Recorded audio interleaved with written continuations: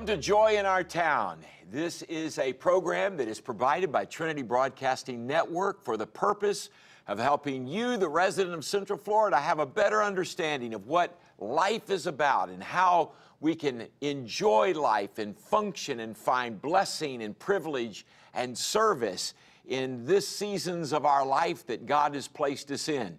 If you're a guest in Central Florida, you're visiting from around the world, welcome. TBN is so glad that you are here, and we as citizens of Central Florida want you to have a good time right here in our community. But this program is all about finding reasons to have a smile on your face.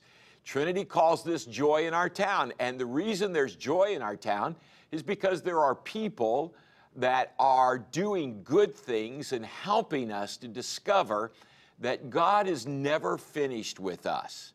That the news that our local news networks are telling us is not all bad, because the good news of God's love and acceptance and forgiveness is what makes us a people who can be joyful and happy even in the midst of the circumstances of life. And so that's why you've joined us.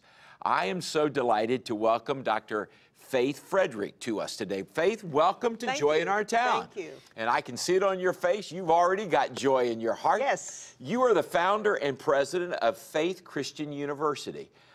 Tell us about Faith Christian University and what was it that birthed that ministry in your heart?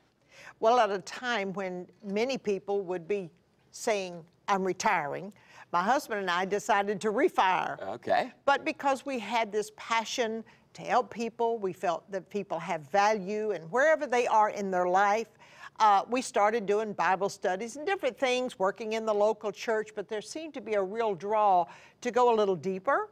So through just networking with people and through really researching on our own, we started a little Bible Institute right here in Orlando, and today that has grown into Faith Christian University, where we offer Bible education, leadership training, ministry training, Christian counseling, and we do have degree programs. So that was it was a growth process. You know, seasons of life, you mentioned that in your introduction, and I am putting a lot of emphasis on this because my season has changed. Yeah. Well, I think that a lot of people, though, when their seasons start changing, we tend to think, and the whole cultural society puts the emphasis on our productive years. Right. But what you're saying is that as an individual, you and your husband, when you began to face those years beyond what the world says is productive, life is productive until the day you die. Absolutely. And so you've tried to focus in that particular direction. Tell me your background. Prior to founding this university, what did you and your husband do? Well, basically, we were in the ministry. As a young girl, I received a call that I felt I didn't know when, I didn't know where, I didn't know how, but I just hungered after, you know, serving the Lord in ministry. I had a godly mother, and so I just began to walk that out and spent many years in ministry and Bible teaching and growing in my own knowledge. And then my life took a challenging turn. And, you know, I was faced with the fact that, do you stop here or do you believe that you can overcome? And the way I overcame that challenging season was I decided to go to school. Wow. I decided to say, you know what, rather than going under, I'm going over. And even though I was beyond, you know, my children were adults and grandchildren were on the way, but I realized I needed to reach out beyond myself. So I laid everything down and I went to Bible school, a wonderful school that just kind of retrained, brought me into a new level of thinking and broadened my world. And I think that's a key phrase there, the broadening your world, because the world is ever, you know, all truth is God's truth. So none of us have arrived in that process of redeveloping our lives. So when we talk about aging adults and continuing education, what does continuing education really mean to that person? When you talk about Faith University and what you're doing, what would that look like for a person that may say, you know what, Faith, I am a person that would like to do what you're doing. Instead of going under, I want to go over, I want to learn. What would that look like for them? Well, first of all, it does start with knowledge, and thank God there is so much out there. The options are just everlasting almost to where you can go to do that. You can sit in a classroom, you can do online, just all different types of ways to bring it to you in a way that you can really glean from it. I just am a proponent of the local church. I think that's the place to start. But Faith Christian University, our demographics are really for what we call the professional, working adult, and more. Because these are people that have kind of been there, done that, and they've reached a point in their life saying, you know what, I want to really bring knowledge into my life so the rest of my life will be the best of my life. So those people that come to you, so what would they actually, would it be the courses look like? So what do you offer them when they step into that in terms of, is it ministry training alone, or does it have a broadening kind of view to education? Well, what we feel Faith Christian University is here for is to bring Bible education. Okay. We don't just go down a certain denominational lane. Mm-hmm. We are broad in that we believe the Bible, mm-hmm. and we teach the Bible. Good. Our teachers and our instructions are really people in ministry, our pastors who've been there, done that. Mm-hmm. They've given years to studying. They have series that they have done that make tremendous courses. One of the first classes that everybody has to take is Knowing God, because we reached a point where after 9/11 we realized a lot of people don't know who God is. That's true. So we implemented this class. It is life-changing, and of course our text is A.W. Tozier, and books like that bring a tremendous foundation to people in order to go to the next level of your ministry calling, of your career calling, and to propel you into really the destiny that maybe you've hungered and longed for years. I know that, again, this programming often times attracts individuals that have reached a point in their life that they may not feel of great value anymore. Let's talk about that for a moment. Do you find that you're meeting more and more people that feel like maybe life has passed me by and I don't have anything to offer? A lot of people do feel like that, but they don't get around me very long. That doesn't do well with me. Okay. And I love to inspire people. I love to mentor people to say, you know what, where you are in this season, even a challenging, dark season, if you will look forth with the eye of faith, you will see that the grace of God can take you into a new season where you can serve your community better. You can serve your church. You know, I coined this frame years ago, and it's not original with me, but I said, you know, my greatest ministry to myself is to make sure that I stay part of the answer, not part of the problem. And I ache for older people that kind of get crossways in their attitudes and so forth, feeling like they really are not relevant, because there's a lot going on that's pretty intimidating. But you know what? You just have to stay ahead of the curve and say, you know what? With all this technology, with all that's out there, I'm going to use it for me. Mm. How is Faith University helping people to rethink church? There are a lot of people, those of us that have been around for a long time, and so I too, my father was a pastor and I grew up in the church, so a few decades ago in that process. Church is very different today than it is.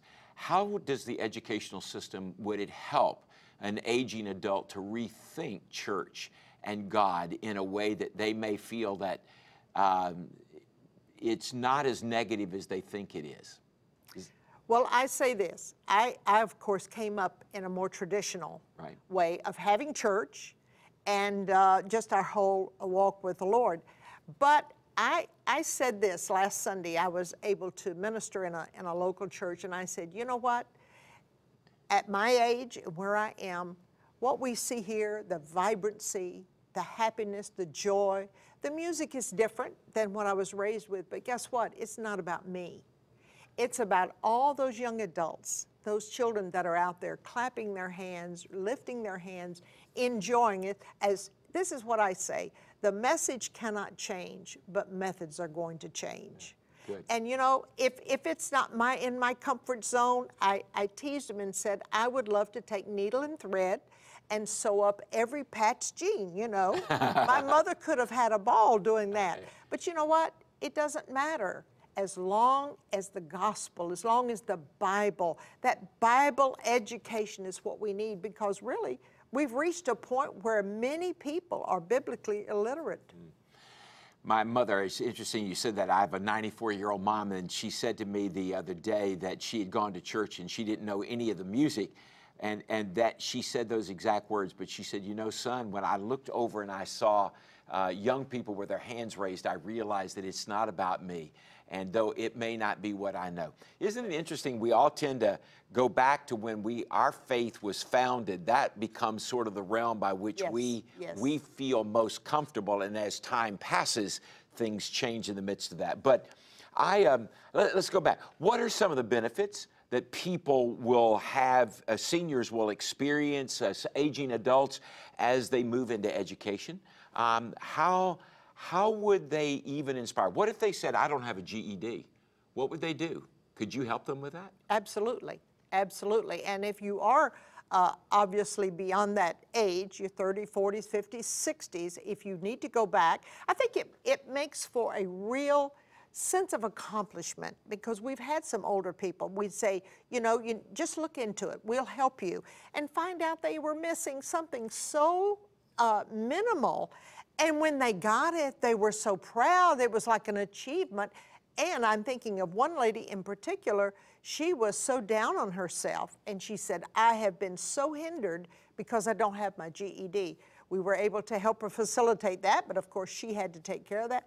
Ended up, she got her master's degree and was able to go into the public school as a substitute. Wow. And she was able to sow into their lives, but also make some money that she needed to make.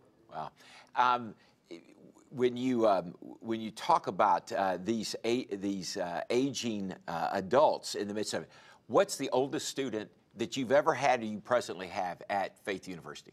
Oh, probably 70. 70. In fact, we had a gentleman that stayed with us for several years. He was so absolutely determined. He was determined. He came to us in his late 60s and 70s, and he actually went through the whole program and got his doctorate. Wow. Well, that's amazing. Dr. Faith, thank you for joining us. We're going to have to take a quick break, and we're going to come back. But there has been, on the screen, there is a website that you can go to. We're going to talk about what you can find there when we come back. So give us just a moment, take a break. We're going to be back. Dr. Faith Frederick is going to continue to speak with us about continuing education for aging adults and what you can expect and how it can transform both your life and the people around you. So you stay with us. We're going to take this break, and we'll be right back. Most of my family, they never graduated high school or even let alone go to college, so I'm trying to break that barrier. Every day after work, went straight to school, studied hard, and it paid off. I could not have done it alone. I see the future is really bright for me. The high school diploma is just added to the confidence, and now I feel unstoppable. Find free adult education classes near you at finishyourdiploma.org.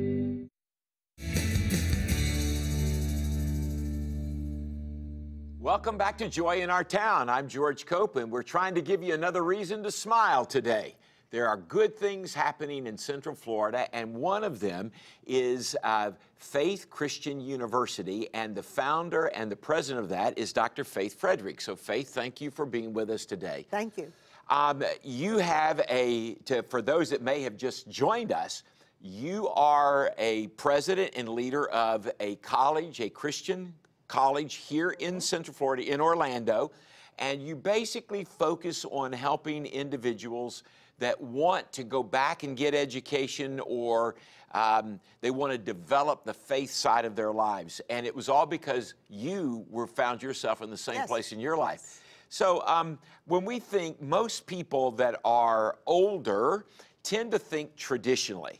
So that means I'm going to go to Bible school, so I got to pack up and go. Or what would be the good things that they can smile about in terms of education today, differing than what they may traditionally think education is like? Well, we kind of realized the handwriting was on the wall when we got into the 2000s and 2007.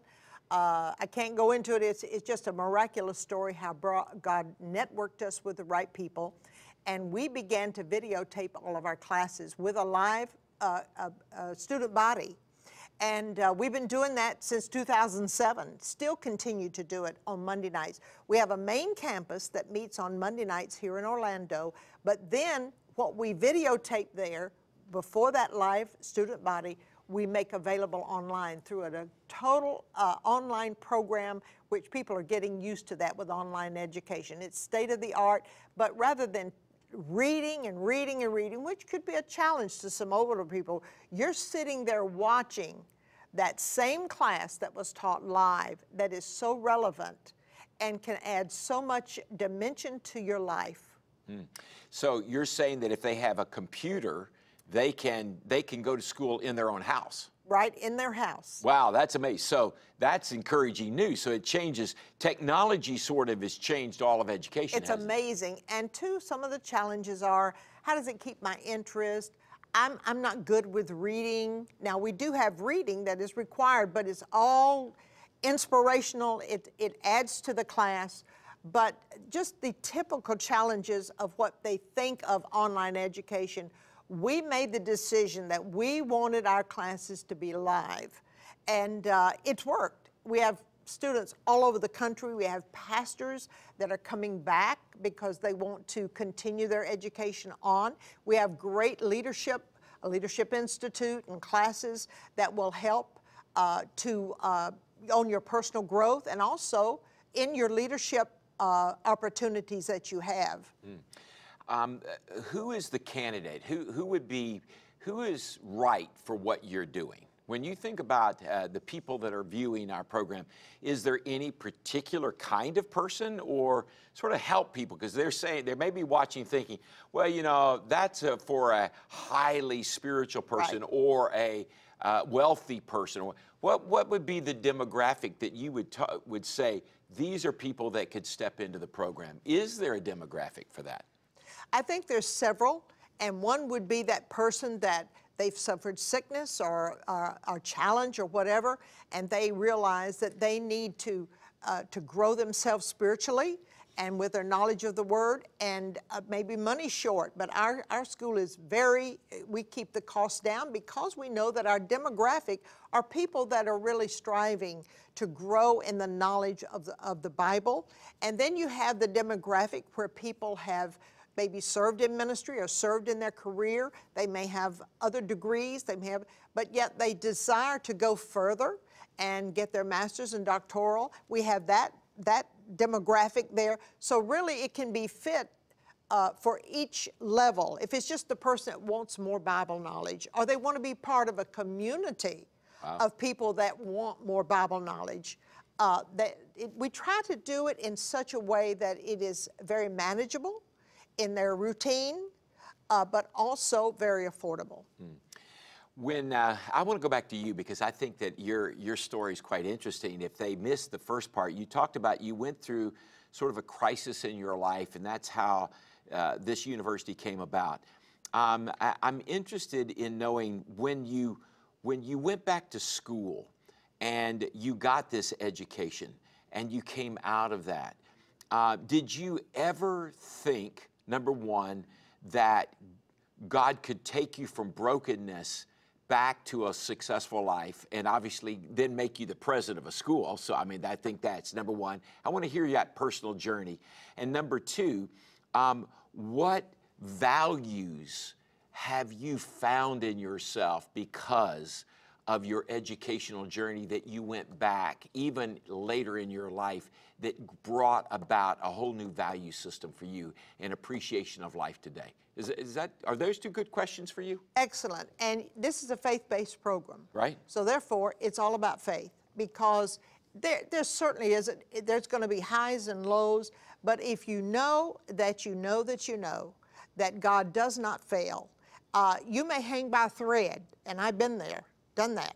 But even though I was getting in Bible and knowledge, it was very intimidating. But I had someone who encouraged me and said, just sift through, just eat the hay and spit out the sticks, just absorb what you can. And God is always so gracious. And that's what I did. then what it does, it sets you up and positions you when you take a stand of faith. In other words, that's between you and God. Right. I don't want to that's between you and God. I'm going to stand with God. I'm going to trust Him. I don't know how, I don't know when, I don't know where, but I know that He has a purpose for my life.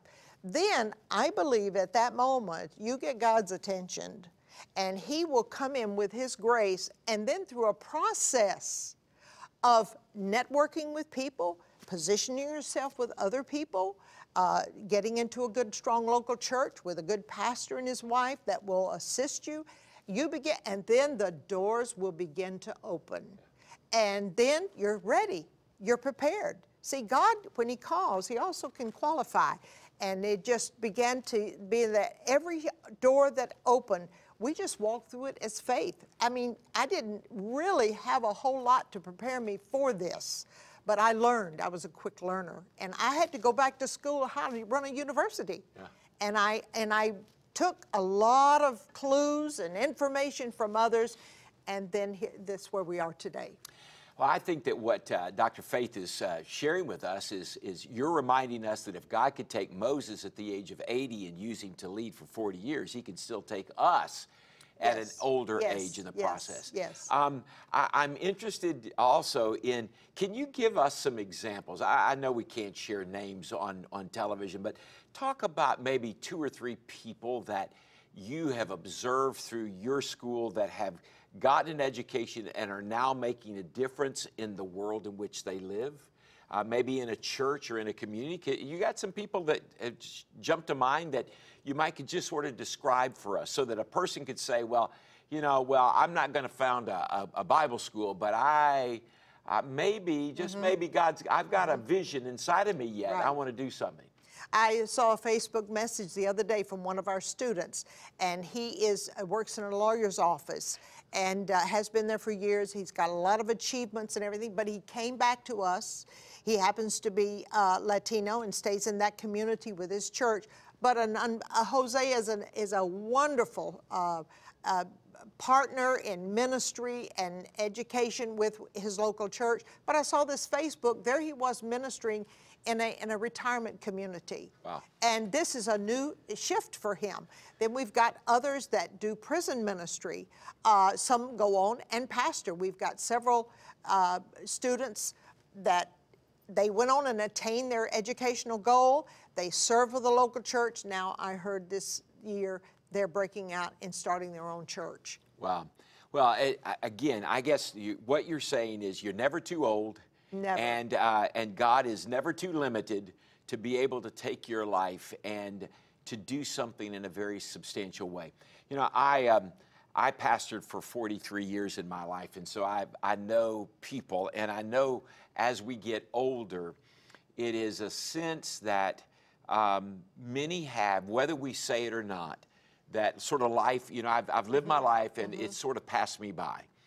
And I want, before we have to leave for today, I want you to take a moment and I want you to just talk to some folk, because I know, I sense in your heart, you've got a pastor's heart. I want you to talk to folk about their worth and value to God and not to give up. And then would you be so kind to pray for them before we have to sign off? Would you just take a few moments and talk to people just from your heart to theirs and encourage them that this may be the next step in their life? Well, there's a quote that I often use, and it happens to be in the book of Ecclesiastes. And it talks about the different seasons. And we know that God, He's the one that created the seasons. But I've gone through many seasons in my life, let me tell you. Some expected, many expected, same seasons you've had, but some have been unexpected.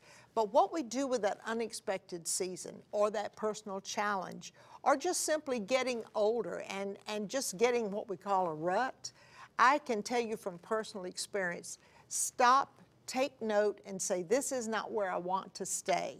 And I believe there's a new level for each one of us. Just recently, I went to a new level. I became part of the John Maxwell team and have been certified. And then I wanted to bring a new level to my personal life, to my children. And then I was privileged to go to Paraguay with a great team and minister over there with someone that has just put such value in my life and helped me to grow up. You know, you never grow too old to learn. It is so important that we reach out beyond ourselves. You know, we're just media driven. Everything is so media driven. Make that media work for you. Make it work for you. At the end of the day, say, what have I taken in that will just increase my value, my influence? What have you done today to increase your influence in this world? I think that's very important, and that's what's speaking to me. So let me pray with you.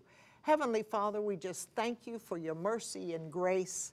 We depend upon you, Lord. We trust you, Lord, to lead our steps and to guide our way. So I ask you right now for that hungry heart that you would speak to them, Lord, and infuse them with new inspiration, infuse them with new drive and determination, no matter what challenges they have faced. Lord, we can put our trust in you, and you will guide us into all truth and make our way straight and plain. In Jesus' name, amen. Amen, amen.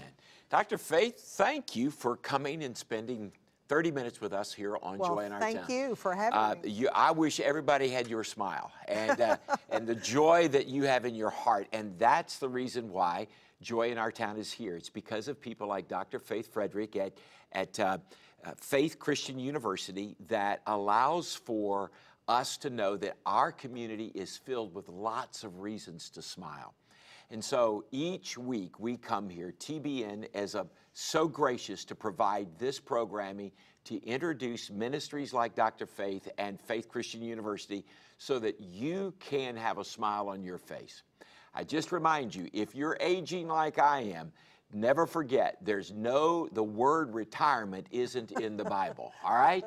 That God has a plan for you, and his plan for you is to be strong. I pray for a Caleb kind of life, that even when you were 80, that you would say, as Caleb said, give me this mountain. I'm not going to let age and life stop me from having a passion and an aspiration to move forward. And so that's our encouragement to you. Lastly, I just want you to know that Trinity Broadcasting Network is praying for you. We believe in you. We care about you. And God loves you. He really does. He has a wonderful plan for your life. So don't give up on him and don't give up on yourself. Well, we've got to go for today. We'll be back next week. So until then, don't you forget it. Jesus loves you. He really does. Bye for now.